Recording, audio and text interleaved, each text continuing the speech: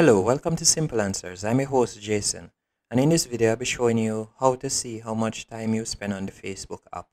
First, let's go into the app. Then you're going to select the three dashes in the bottom right hand corner.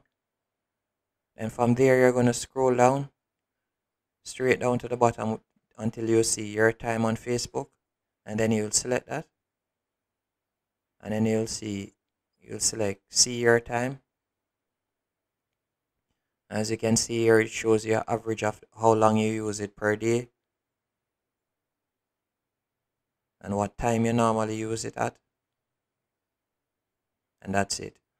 Hope you found this video helpful and informative. If you did, be sure to hit the like button and subscribe, and thank you for watching.